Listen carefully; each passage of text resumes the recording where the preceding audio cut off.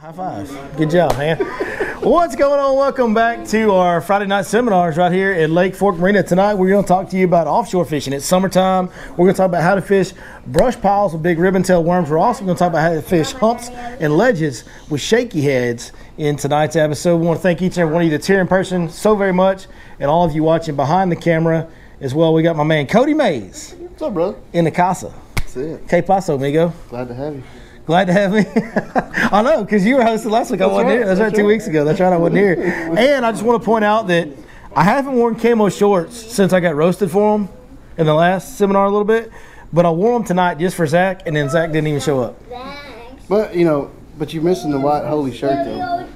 I have holes in my white shirts? Yeah. I've never even seen the holes in them. I don't even know which one, I guess. I mean, I've been wearing them fishing for like 4 years, so I guess they're pretty good shirts. Lucky shirts. Yeah, they got a lot of fish slime on them. That's right. About. They smell perfect at this point. We just broke in, as they say, right? Just broke in. I have some of those myself. Well, it has begun to get hot. I mean, this has been the strangest year fishing conditions-wise.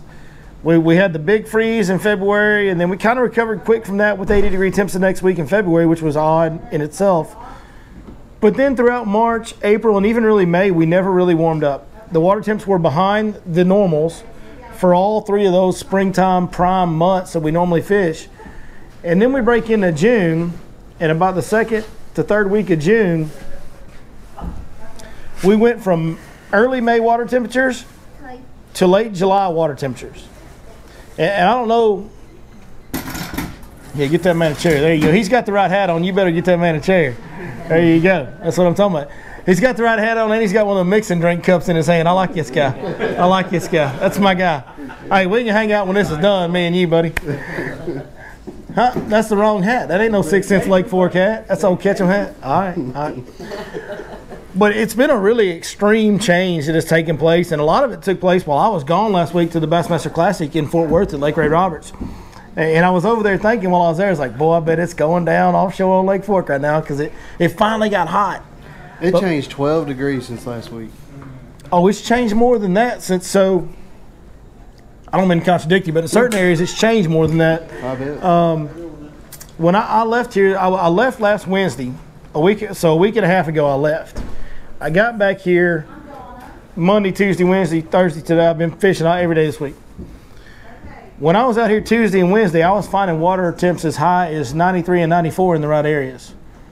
So we went, but before I left a week ago Wednesday, we were at 75 to 78, depending on what part of the lake you were in. Man, that's a almost 20-degree switch. Yeah, that's crazy. Trouble? Hope I ain't got no warrants. The law is here. We got our state trooper Nick Moore in the house. Good to see you again, brother. But a 15-degree change in a week or less, that's about as extreme as it gets when you're talking about 28,000 acres of water. Like, guys, that doesn't happen, 15 degrees in a week. And even the main lake has changed over 10 degrees in less than a week, and it continues to climb. So now we're to the point now where the main lake is close to 90, 88, 89, 90. Does anybody realize that, like, last year, we never even got the main lake water temps above 90 at all last year? Now, in hot years, normal hot years in Texas, we'll get to 91, 92, 93. That's it. That's as hot as Lake Fork gets. And we're there now after we were at 70-something a couple weeks ago. We went from late April, early May water temps to July, August water temps in a week. That is a huge change for the fish. So the fishing has changed dynamically on this lake. And now we've gone from being behind to being ahead is what I would call it. We kind of missed our whole May, early June bite. That's kind of, that all happened in the span of a few days, really, as far as those conditions that you want to fish in May and early June, which, by the way, is the best time of year to go catch numbers of good quality fish out here every year. So it kind of stinks that we got that window so tight this year, just a few days of it. But it's not all doom and gloom. And what most people don't realize, and I think because typically as fishermen, man, we fish a lot in the springtime, we fish a lot in the early summer, then by the time we get to the July and August, the dog days, just from my experience being out here on the pond, a lot of people back off just because of how uncomfortable it is. They start having a tougher time catching them, whatever. You just don't get as many people fishing in July and August. That's a mistake, because what happens is the more extreme the weather gets, the more grouped up the fish get. So the more desperate they get to find the right water temperature, the right oxygen content, because as the water heats up, we lose oxygen levels in the water, right? So the more important it becomes for those fish to find the most oxygen and the cooler water temps, the more bigger the schools are going to get in those conditions. So now we're looking at an extended period of time where you have bigger schools of fish. And we are starting to see some showing up mega schools on the electronics out here on the offshore structure.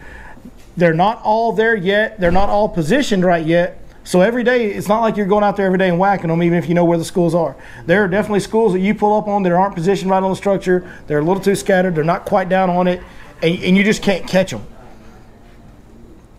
But there are moments where it shows up and shows out, and Lee Livesey had one of those moments. I believe it was yesterday. If you follow Lee Livesey on Instagram, which everybody knows who Lee Livesey is at this point. He's won 2 Bassmaster Elite Series. He's the best fisherman on this lake over the last 5 years. He's back home. He didn't fish the Classic. He wasn't qualified, but he's been back home for a few days, and it didn't take him long to figure out. Of course, he's going to be the first one to figure out where the mega schools are. And some of the stuff that he's doing, if you're not following him on Instagram, go follow it, because it's absolutely insane. Like, we're not doing that in my boat. Like, we're catching some fish. We ain't doing that in my boat. But, I mean, he was doubled up on like 8. It looked like to be like 8, 9 pounders yesterday, where his customers were doubled up on him at the same time. And they just caught a bunch of big fish on a big jig. But what I'm trying to say, I'm doing what I do, which is ramble and talk forever. Right? That's what I do. What I'm trying to say is, don't give up on it just because it's getting a little difficult to find them. These fish are starting to school up in bigger numbers, and what that's going to mean is that you're going to have a higher percentage of the lake that's dead water. The more fish are in schools, the bigger the schools are, the more the lake that has 0. Does that make sense? So you need to get out there and grind them till you find them, because when you do find them, it's some of the most special fishing you'll ever see. I mean, I take the month of August off for guiding so I can have time to hang out with my kids before they go to school and all that. But I also still fish during August, even though I'm not guiding, because it's when you collide with those schools, it's insane. It's absolutely crazy. So it's a good time. Some good techniques. Obviously, offshore fishing is going to be key. You can still go shallow and catch fish on Lake Fork year-round, like always. The biggest key to finding shallow fish when it gets hot like this, to me, is you need to get to those fish that don't have a deep option. You need to get so far back in the massive grass flats, the massive shallow areas, where those fish have to travel a mile to get to 12, 15 foot of water. A lot of those fish are going to be residential shallow fish. They're going to stay back there all year. They're never going to leave. They've got bait back there. The bait's not traveling either.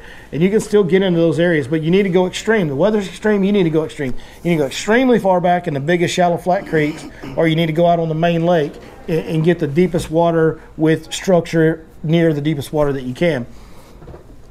Humps and ledges are a big deal right now. Brush piles have become a really key piece of structure for me. And one thing about brush piles on Lake Fork is crappie. Crappie love brush piles this time of year on Lake Fork. And I'm not crappie fishing. We're not going to break into a crappie seminar. Nobody get up and leave just yet. But the big bass on this lake love to eat crappie. And so brush piles have become a very key structure component for me this week. And when you're fishing different types, I'm saying structure, I mean cover. When you're fishing different types of cover, the most important thing you can do is really fish baits and techniques that you can fish efficiently within that cover. So if we're fishing a more open water roadbed or point, man, that opens the door. We can crank it. We can throw a flutter spoon. We can throw swim baits on jig heads. We can throw Alabama rigs, Carolina rigs, shaky heads. You can throw it all on a wide open piece of water, right? If you're in standing timber, man, you can pitch a big jig. You can throw a 3/4 ounce jig in there. You can even run those swim baits on jig heads and kind of weave in between the timber and get lucky like that. You can throw a Carolina rig in there. You can throw a lot of things in standing timber on this lake right now. But when you get into a brush pile, there's only a few options, really, to fish it efficiently without getting hung up a bunch. You go throw a Carolina rig in a brush pile, you're going to stay hung up. You can crank them with the right crankbaits. The 6 cents deep diving crankbaits deflect really well. I will bang those off there. Like if I'm seeing fish in there, I can't get them to bite, I'll hit a crankbait on that brush pile sometimes. But you're still going to hang those up quite a bit. Swim bait on a jig head, forget about it, it's done. Like, see, just wave bye-bye to it as soon as you throw it into that brush pile. The best bait, my favorite bait, and one of the best baits forever and ever on Lake Fork has been a big 10-inch or bigger ribbon-tailed worm on a light Texas rig in a brush pile. Whether it's a brush pile or standing timber that still has a bunch of branches on it, if you're fishing heavy wood cover, a light Texas rig with a big ribbon-tailed worm is, I mean, since the beginning of time on this lake, it's one of the most productive baits you can throw. And, you know, we talk about 6 cents a lot on this channel, but with good reason. They're very innovative. They make great products. So they've actually brought some innovation to the ribbon-tailed worm game, which is, I mean, it's the oldest technique in bass fishing, I think. I mean, that's the original bass fishing techniques, plastic worms. You know, and ribbon-tails were right there in the beginning. So to have something that's new and innovative and a different look is pretty outstanding on their part. Came out with this bait last year. It's called a ridge worm. Now, I pulled these packs off the shelf, so if y'all want them, you got to go down there and buy them off the shelf, right? You can also order them at 6centsfishing.com if you're watching online. And if you do, order anything at 6centsfishing.com. What do they need to do, Cody? Type in your Lake Fork guide. Punch in that discount code, your Lake Fork guide. You'll save 10% on anything you order. But as you can see with this worm, it's very unique. Most ribbon-tailed worms are like body down to here, and then they've got like a curled up tail that unfolds when it swims through the water. This is a different look. It's got a flat tail, a flat skinny tail, and this whole tail swims, and the length, I mean, that much of the worm is all tail. So there's a lot more swimming action on this worm, even though it's a straight tail and not a curled up tail. It's just a different look. It's a very unique look, and on a pressured lake like Lake Fork, in all of our East Texas fisheries really, having a different look can make, how many have experienced whether you just randomly do something on Lake Fork and all of a sudden it catches them? Everybody's raising their hands, right? Yeah, like having a little different look on a traditional technique can be such a big deal on this pond. And that ridge worm has really been the best deal in my boat lately. So I want to talk to you guys tonight about how to fish this ridge worm in brush. Had a guy this morning that I've actually fished with a few times, but he's been with me in the springtime. We've never really fished summer conditions and offshore structure or anything like that together. And old James, man, he loves fishing. He's fun to fish with because he gets as excited about every fish catch as anybody that I ever fish with. He gets, even it doesn't matter, 2 pounder, 1 pounder, 3, it doesn't matter. He gets super excited about every fish catch. But the reality is James doesn't have just a tremendous amount of experience in bass fishing. He kind of started later in life in this game, and he's good at some things, but then there's things that he's clueless about. And he threw that ridge worm out there today and was reeling it in, and I'm like, what are you doing? He's like, well, it's like a ribbon-tailed worm. You swim a ribbon-tailed worm because it's got a swimming tail. I'm like, no, that's not really how you want to do it. And I don't say that to make fun of James, but I say that to say that there's a lot of people out there probably watching this that don't have a clue. Even though this is one of the more simpler techniques, rod positioning, sensitivity, being able to feel bites, being able to feel the difference between the brush pile and the bite is all very important. And then there's the aspect of knowing when to swing. Because when that fish bites and pulls you down into the brush, you have to know when to set the hook on him, and sometimes when to wait to set the hook on him to let him get out of that brush before you swing, and then he's hung up in the brush pile, you can't get him. And if he gets hung up in the brush, you got to know how to play him out. So we're going to cover all that tonight. As far as the brush piles go, I mean, it's really simple. Basically, I like to set up about 40 feet away from a brush pile. So what I do is I have my front graph set up on where I've got a, what do they call that thing down at the bottom where you can see how far it is? Range rings. They're not range rings, but there's like a range scale down on the bottom, where you got like this little, and it shows you, okay, well that wide, that's 50 feet, and it's down in the bottom right-hand corner of your map. So I'll get just inside of that and spot lock. So now I'm about 40 feet away from the brush pile. And you're gonna be able to cast, anybody's gonna be able to cast about 60 feet. Really, if you bomb it, you can cast 70, 80 feet with a Texas rig, no problem. And for brush pile fishing, guys, before I go any further, I'm rigging this up on a 1/4 ounce or an 1/8 ounce Texas rig, depending on the wind. Here lately, you can throw it on an 1/8 ounce. It just depends on how far you can cast an 1/8 ounce. 1/4 ounce a little easier to cast, or if it's a little more windy, throw the 1/4 ounce on there so you can feel it in the wind. But I like to rig it up on a light Texas rig. That's going to be key. You rig it up on a 3/8 ounce or a 1/2 ounce, that worm is going to get down in there and dig down in that brush pile more, and it's going to be more prone to get hung up. And the last thing you want to do on a brush pile is get your worm hung up and have to go get on top of a brush pile in 12 or 15 or even 20 feet of water. You don't want to go get right on top of them. How many people think fishing in 20 foot of water is fishing deep water? A few people raised their hand and said yes. Okay, when you're standing on your bass boat and you're up there right by the trolling motor and you turn around and look at that outboard, is that far? Is it far? From your trolling motor to your outboard is not very far, right? That's 20 feet of water. That's 20 feet. That's 20 feet. But we think that's deep water. Well, I run the FXR 20 because I like to go fast. You know what I'm saying? But that's 20 feet, so it's really not as deep as you think it is. Now, you take a fish that's this big, which that's a pretty decent fish right there. I don't get upset about catching that fish right there. There's a fish this big, and you're going to put your entire boat on top of him 20 feet above his head. That's not good. You don't want to do that. So we don't want to get hung up. So 1/4 ounce Texas rig, 20-pound fluorocarbon. I'm typically using a 4-aught EWG hook on this ridgeworm. I like EWG hooks for brush piles. I normally like to use straight shank hooks when I'm fishing any type of soft plastic. I like to use a straight shank hook if I can get away with it. Your hookup ratio is better. Your hang-up ratio in a brush pile is going to be better too if you use a straight shank hook. I like EWG hooks for specifically fishing brush piles. They're a much more weedless option. So I'm going to get 40 feet away. I'm going to cast it out to about 60 feet, let the worm go all the way to the bottom. I'm going to drag up to the brush pile and start climbing it. Now, when I say drag, I'm going to throw out there and I'm going to hold my rod just like this, and I'm going to drag from 6 to 12 straight up. Just like that. That is going to give me the most sensitivity in my rod tip. That's going to let me feel every bump, every branch, any bite that I might get, no matter how subtle. I'm going to feel it a lot better dragging it from 6 to 12. And then I'm going to point my rod down from 12 and reel up my slack. I never want to move that bait with my reel handle. Never. I only want to pick up slack or reel in a fish. That's it. That's the only thing that reel handle is there for on this technique. I'm also going to peg this, by the way, if I didn't say that earlier. I don't think I said that, did I? Mm-mm. You got to peg it when you're fishing a brush pile. Because if you drag it up there and that weight falls over that branch and your worm's back here, you're hung up. So you got to peg it right down to the worm when you're fishing brush. Drag it, and you don't want to shake it or impart any action, even though that ribbon tail worm, man, it's great to put the action on the bait, right? And if I was fishing it on the shaky head on a road bed, yeah, I'd shake it. I want to get that ribbon tail going. But you don't want to do that when you're fishing brush. The brush is going to put the action on the bait for you. You're going to climb the first limb, and when it falls, you're going to drop your rod tip. And that bait's going to climb up, get hung a little bit, pop, fall down, and that ribbon tail is going to kick all the way down.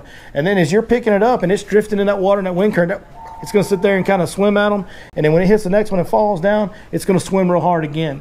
So you don't put any action on the bait. You just drag it. It's a slow technique. It's hot. These fish are hot. They're suffering. You know what I mean? Like, they're uncomfortable. They're getting uncomfortable in 90-degree water. It's very important for them to feed efficiently and not waste any energy. So you want to fish this technique as slow as you can through that brush in order to give that fish the most opportunity to have it right in his face. He does not want to have to chase anything when it's that hot. Because it's all about a risk-reward, a math equation of these fish this time of year, where is this meal worth the energy that I'm going to use to eat it? So you want to make that energy output as low as possible by keeping it in his face as long as possible. And that's it, guys. You're just going to drag it through the brush one piece at a time and really make sure you're keeping that worm in that brush pile as long as possible. Once you're out of the brush and you don't feel the brush anymore, reel in, throw back out there again. Just keep it in that brush pile. If you've marked a brush pile, and especially if you've marked a brush pile and you've marked fish around it, you need to fish that brush pile for 30 minutes at least. A lot of times on Lake Fork especially, with the pressure, again, the boat traffic, when you idle around that brush pile and you hit spot lock, and that, you know, when you first hit spot lock, it's like zzz, zzz, zzz, till it locks in, right? You're making noise. That fish hears all that noise. He hears your sonars pinging. Let them get used to you being there. Let them settle back into that brush before you give up on it. You know, a lot of times we mark fish, we make 5 casts in there, and we're like, okay, they're not biting, let's go to the next one. I hear you. But if you got anywhere near them, especially on a pressured lake, you need to give them some time. If you mark fish in there, they're going to come back to it. Just give them some time. Drag through that brush real slow. When you get a bite, don't set the hook. Everybody wants to set the hook when they get a bite. Well, not everybody, but a lot of people, and James did it this morning too. The first couple bites he missed because he drag up and he go thunk, and he do that. It's not what you want to do. When you get a bite on Texas rig and you're dragging 6 to 12, you want to drop that rod tip, feed that fish slack, slowly reel up your slack, feel for that fish, make sure he's got the bait, number one, but also make sure you're not in the brush pile. And this is going to take some time on the water. There's no replacement for time on the water. But when you can feel, when that fish is running with your bait, and you can feel the difference between just a fish or a fish with your line around some brush, that's when you're going to get really good at fishing brush piles. Because there are times, There was one this morning that as he pulled my bait down, I could feel my line rubbing on that brush. And so I just kind of kept easing with him. I even pushed my button and fed him line, letting him go, letting him go, letting him go. And then eventually he was swimming away because they eat and they swim out of that brush pile every time. They don't want to be in there when they're trying to eat. Like they'll eat something and then go out of it. He finally went out of it far enough to where I felt, okay, now my line's out of the brush. It's just fish. Now I set the hook, reel the fish in, no problem.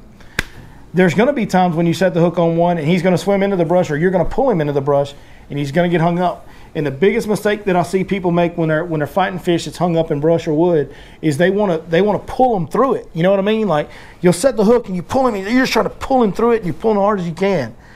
That's really the worst thing you can do, because what you're going to do is you're going to peg that fish's head against a piece of wood, and now every time he shakes, he has all the leverage in the world to rip that hook out. And then you're going to have a ripped out hook that gets hung in the brush because it's exposed, and you're going to go, man, I lost the fish, or man, did I even have a fish, whatever. So when you set that hook and you feel that fish get pinned up in something, as soon as you feel him get locked up and pinned up, this is a touchy thing too that takes experience as well. But you want to let off of that fish without letting your rod tip go straight. So if I set the hook and my rod tip's bowed up all the way, what I want to do is let my rod kind of unfold without straightening up, and just let enough tension off where that fish has the opportunity to swim away from that brush or that timber. They want to get away. They don't want to be pinned up next to that tree. They're going to try to swim away. And when they swim away, let them swim away a little bit and then pull. And a lot of times your line will pop off. But if it doesn't, pull them up again. They lock up again. Let them swim away again. I have done this as many as 10 or 15 times on one fish before the line finally comes free, and then I just reel him in. I had one get locked up on brush this morning that was there, and I had to do it at least 3 or 4, maybe 5 times, where I would pull him up to the brush, he'd lock up, and I'd let him swim back away, never letting my rod go all the way straight. Always keeping the line tight, but not just bulldogging him into the brush, letting him get away from it.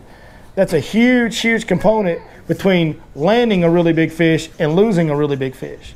So many people, almost everybody that I fish with, wants to pull on that fish as hard as they can to try and get it through that brush or that wood. They're like trying to pull him around the corner of it or something. 9 times out of 10, it's not going to work. You're going to peg that fish, he's going to rip the hook out, and you're going to lose. So let that fish swim away from the brush. It's really important. As far as colors go, today plum apple was hands down the best color in our boat. Or well, this one's actually called plum bug. This is a 6-inch edgeworm. This is plum bug. A lot of plastic colors, a lot of plastic brands call it plum apple. And then blue fleck. This one again, it's called plum fleck. Both of these are available downstairs. There's only 2 packages left of this. This was my best color today, so you might want to get you one of the 2 packages that's downstairs. You'll hear it. You have it. There you go. Sold to the lowest bidder right there. There we go. Plum fleck has been a really good color for me lately as well. All of these red, purplish, plum colors are going to be really good. What's up, Bryce? I want some. You want some? Well, you got to buy them though. Tell Daddy you gotta buy them. These aren't giveaways. These belong to Lake Fork Marine, so you got to Daddy buy probably them. already has some. Well, tell Daddy to stop being cheap. Get them for you. Bryce, does Daddy need to buy these? Hey. There you go. Sold to Mick right there. There it is. Did you? You should go fishing with him. That is He greatness. tells you how to fish while you're fishing. I bet he does. He does. It He is- does. It's very intense. I wonder where he gets that from. Uh-huh. You gotta teach them right to start out. Yeah, you raise them right. And, Whatever we do, just don't raise them left. and he's on my boat. That's right. 10 seconds of liberal tears. Here we go.